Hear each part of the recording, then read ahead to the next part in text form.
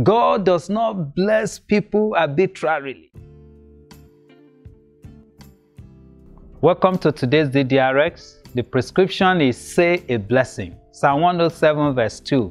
Let the redeemed of the Lord say so, whom he has redeemed from the hand of the enemy.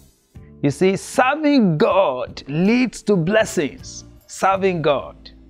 God does not bless people arbitrarily. He blesses us to make us a blessing to others. So God knows, He sees your heart.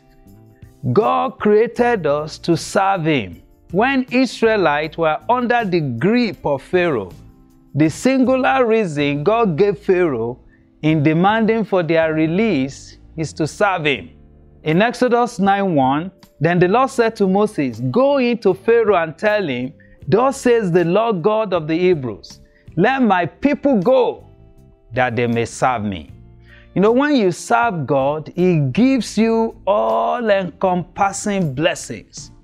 Spiritual, physical, personal, mental, marital, and the list continues. In Exodus 23:25 and 26, so you shall serve the Lord your God, and He will bless your bread and your water, and I will take sickness away from the midst of you. No one shall suffer miscarriage or be barren in your land.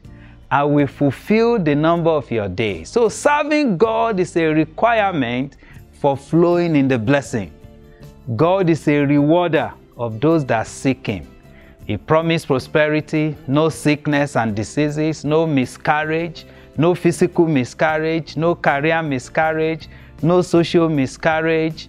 He promised long life and salvation. Let me close with Job 36 verse 11.